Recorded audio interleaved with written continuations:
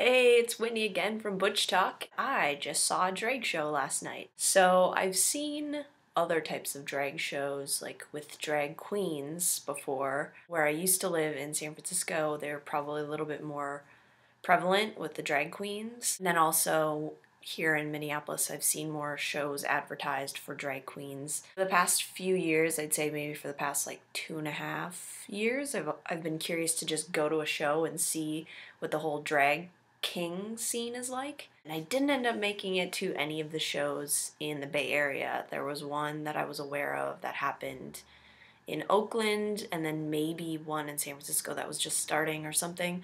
But I didn't end up making any of those shows, and so I was interested in checking it out here in Minneapolis. Luckily, within the first few months of being here, there was a show. Last night, I went to Dykes Do Drag.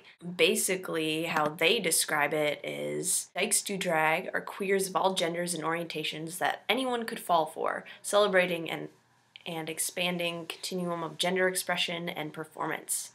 This performance art cabaret is the longest running show of its kind, featuring traditional drag, burlesque, live music, boylesque, modern dance, video and visual art, and lip syncing in enticing and exciting hilarity. So I went, and it ended up being a really cool show. It was really fun, and parts of it were really funny and parts of it were more serious, and parts of it got audience participation going on and things like that. So it was just a fun night. It was fun to be in community with other people and yeah, just be a part of that. Ever since I started like looking up different like drag kings, and I would say that would probably have been about 2 years ago that I started doing that, and just kind of looking to see what was out there, who's doing what. I was like, oh, I wonder if I could pull off something like that.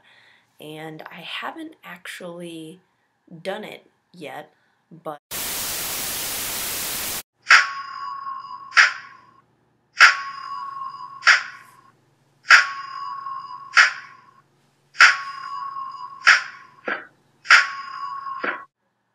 sorry about that. Was not really expecting. So here's the thing. I know Beavs, kind of. We're mutual friends. I've seen him out and about. He seems like a fairly decent guy, although kind of pushy. Likes to just be the center of attention. Sorry about that.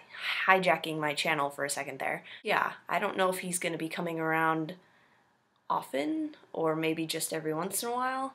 I'll have to talk to him and see if I can get a hold of him. Alright, if you have any comments or questions or things of that nature, please put them in the comment section below. I love reading what y'all have to say and enjoy engaging in conversation with y'all. If you want to subscribe, click over here and you can see more videos. Maybe Beavs will pop up. Who knows? See you, YouTube.